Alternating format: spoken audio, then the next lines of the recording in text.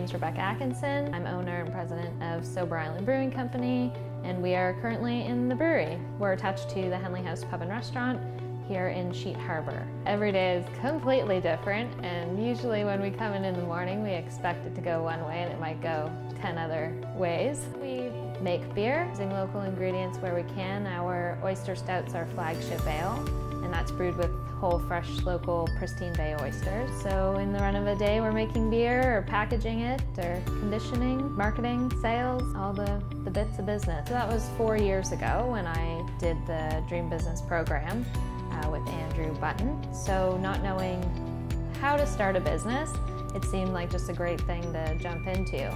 It really laid out my plans for the business.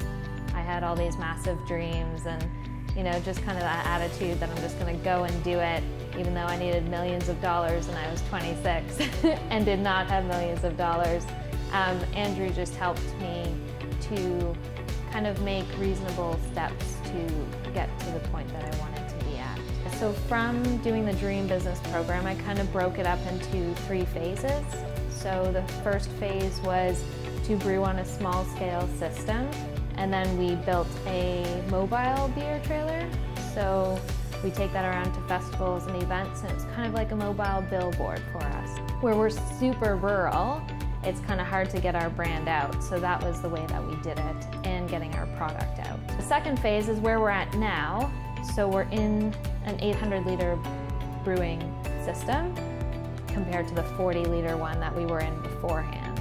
We're here now and expanding, and I'm sure there'll be a couple more in the ever-changing world of business.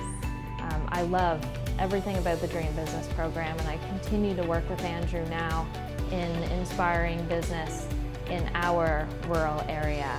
Kind of cheesy, it's like just do it, I mean, you have nothing to lose by entering the program. I think it just helps to give the confidence too when you're working with the same people.